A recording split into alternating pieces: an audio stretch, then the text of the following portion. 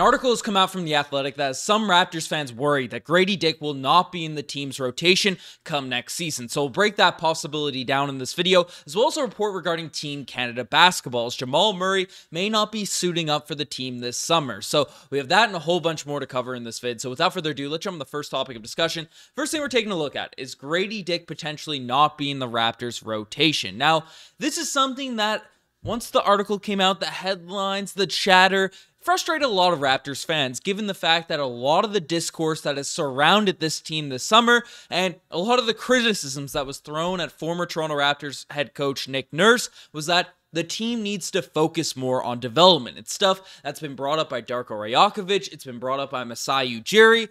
We need young players to be getting reps, getting opportunities in the Raptors system so they can grow and develop their games. I mean, we have a very young core group, right? The team, yes, we just lost we still have Pascal Siakam, right? We still have OG Anunoby, who's kind of old, kind of young now at this point in that mid sort of age, but Scotty Barnes, Gary Trent Jr., now Gradey Dick, Precious Achiuwa, Christian Koloko. We have a lot of sort of young prospects on this team that are going to need some opportunities in order to grow because the potential is there, but they need to stay out of the Nick nursery if they're going to actually have a chance at blossoming in the NBA. However, Eric Koreen came out in an article in The Athletic and broke down the potential Toronto Raptors rotation heading into next season. And, it seems like every summer it feels like the Raptors are loaded with depth. We have a lot of guys on the squad, and then we're going to go into the season and not know what minutes are going to be going around. And, it doesn't usually end up being that way, but Eric Koreen basically put the hierarchy in terms of Toronto Raptors players and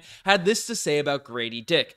DNP coach's decision on most nights would be involved, and the most notable, I'd have to imagine, would be Gradey Dick not in the rotation. He's very skinny. He could be put in as an offensive spacing spark, but I can't imagine he heads into training camp ahead of any of the 10 players listed ahead of him. And a few of the names that were sort of above him in the rotation from what Eric Koreen listed included Jalen McDaniels, Chris Boucher, Precious Achiuwa, Dennis Schroeder, all the guys coming off the bench, and then our projected starting unit, with guys like Scotty Barnes, OG Anunoby, Pascal Siakam, Jakob Poeltl, and Gary Trent Jr. So that's sort of the team, the construction, the hierarchy of the group. And in fact, Otto Porter Jr. is also looked at as a guy that's just in the deep bench below Gradey Dick and sort of the rotation, which I think is a little bit interesting because I know we dealt with a lot of injuries last season, barely played whatsoever, but a healthy Otto Porter Jr. is a guy that started on a championship team just 2 years ago. So he's another player that you have to factor in as a potential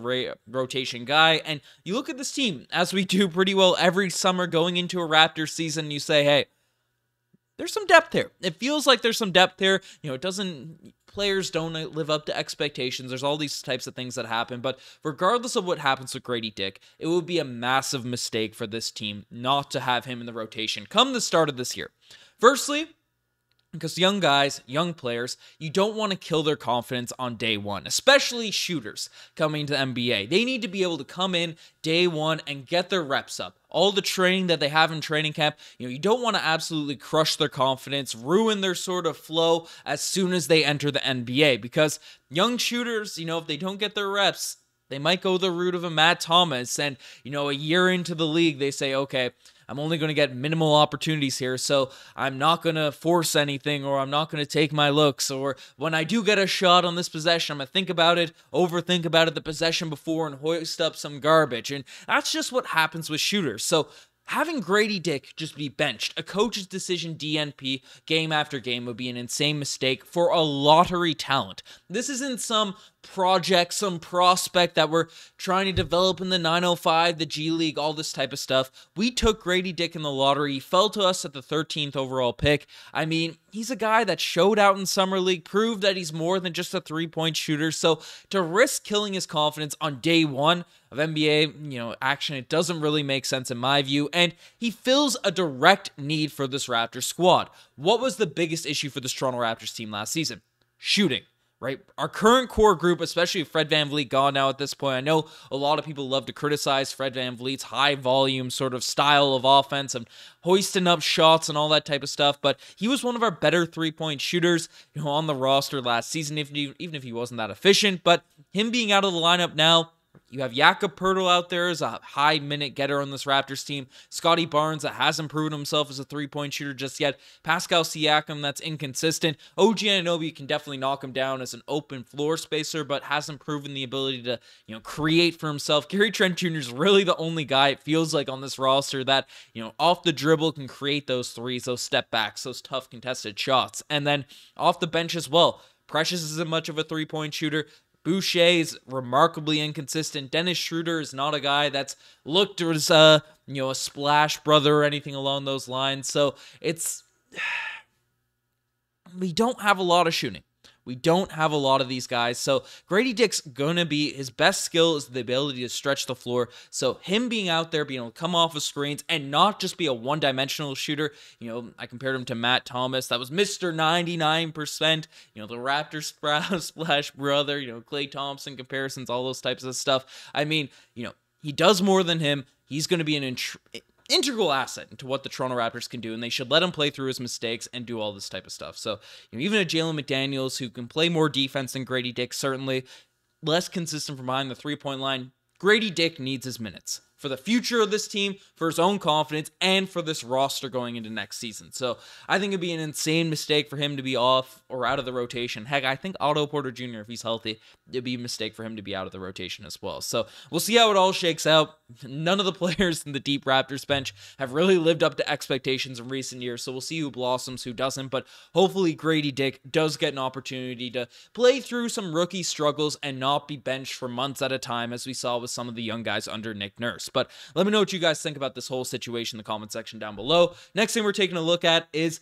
a major update regarding Team Canada's FIBA roster, and specifically Jamal Murray, as reports come out from the Toronto Star and Doug Smith basically saying that Jamal Murray won't travel to Germany for the 3 pre-World Cup games with Canada, but they hope he's ready to go in games versus Spain and the tournament. So veteran Corey Joseph is also withdrawn, as well as Cassius Robinson, and O'Shea Brissett has a knee issue, so he might not be able to play. So that's 4 guys in the Canada sort of camp of players that potentially aren't going to be available. And obviously the biggest name there is Jamal Murray, coming off an NBA championship and a dominant playoff performance. He's getting disrespected by 2K. People just underrate the heck out of Jamal Murray, but he is one of the best basketball players in the world, especially at that guard position, and he's really motivated to play for Team Canada. But as a guy that's coming off a torn ACL, played deep into the summer in winning an NBA championship for the Denver Nuggets, you get that Team Canada doesn't want to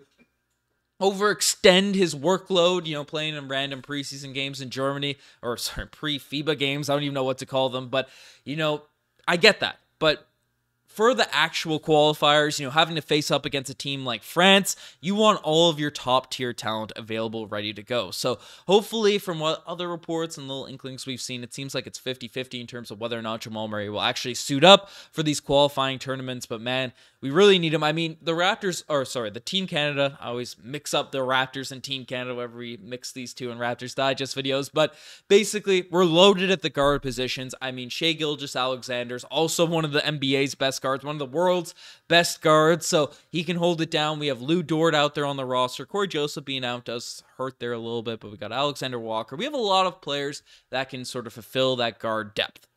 The forward positions are areas where RJ Barrett as well. Can't forget the whole squad here at this point, but we actually have the full roster here. Basically, we can read off. Kevin Pangos is another dude that could potentially get into the mix. Dylan Brooks can slide down to the guard spots, but the Team Canada is pretty filled at the guard positions. The forwards are where there are more question marks, right? We do have Dwight Powell, Kelly Olynyk, a few guys at the bigs that have played in the NBA. Melvin Ejim, formerly for the Orlando Magic. He's a guy that does have some experience. Obviously, Brooks and these guys can play up a little bit. Edey is a player that I think I'd be more intrigued by having on the roster now at this point because, it's hard to cut NBA players. That's something that's difficult to do, and there's a lot of guys that have FIBA experience, have all these types of accolades outside the NBA that have the connections to Team Canada and are sort of expected to make this squad. But personally, I think we load up at the guard positions and then forget the lack of experience. The guy was a dominant force in NCAA action. I don't care if you're worried about guarding the pick and roll and all that type of stuff. With Cassius Robinson out, with Corey Joseph likely out, who knows about Jamal Murray? I think you bring in Zach Edey, hope Jamal Murray stays, keep him on the roster, and then, run it from there. have your big rotation be Edey, Kelly Olynyk, and Dwight Powell. Then have all of our All-NBA quality guards there at the guard positions. And then this Team Canada team can be pretty nasty. I mean, regardless if Jamal Murray plays or not, I sort of discussed it. Shea in the backcourt, RJ Barrett in the backcourt, Lou Dort there, then Kelly Olynyk, Dwight Powell's in your sort of front court, Dylan Brooks getting some run, you know, a 7-foot-plus monster and Edey down there in the paint, right? This Team Canada team is looking like one of the best squads we've ever seen suit up for Team Canada. We don't even have Wiggins. We don't even have a guy like Chris Boucher. And we don't even have the youngins like Benedict Mathurin and Shaedon Sharpe suiting up either. So future is bright for Team Canada, but hopefully Jamal Murray suits up for this action in FIBA, you know, come this summer, so the Team Canada can qualify for the Olympics, because that will be huge to get to watch, and something I'd like to go to, honestly, see Team Canada fight in the Olympics. But final thing we're discussing in this video is Serge Ibaka speaking out on old Toronto, and he had some nice words, some nice comments regarding just Toronto in general in an uninterrupted interview. Just said, after 4 years, every time I come back here, people still make me feel like it was yesterday. And just overall in the interview, Serge Ibaka just always embracing the city. Now, I know he's older. I know he's a guy that probably is a little bit washed, but even talking to Bucks fans, you know, he's a bit step slower, certainly on the defensive end, but still could have given quality minutes from the Bucks fans I've heard from. Didn't get to see much of Serge Ibaka, especially this most recent year, dealing with injuries and all that, but I don't know. Was a guy that I'd like to see the Toronto Raptors just bring back. I mean, we picked up Garrett Temple to be a veteran in the locker room and all that sort of stuff. Why not bring back Serge Ibaka at the end of the bench at that sort of contract to hype up the guys, especially the young bigs that we have rolling there? I don't know. Serge Ibaka just feels like a culture Toronto Raptor, right? Championship sort of era. The Marc Gasols, Norman Powells, those were all real Toronto Raptors culture guys. So, I don't know. We'd like to see him back, but shout out to Serge Ibaka. Throwing some praise to Toronto, Canada, everyone out there. But folks, you guys are the best for making this far. Subscribe to the channel if you guys haven't already. It means the world to me. We are very close to 30,000 subscribers. I know the news is slowing down a bit after the whirlwind of an off season that we've had this year, but still means the world for you guys to hit that sub button. Anyways, you guys are the best. I'm signing out. Cheers.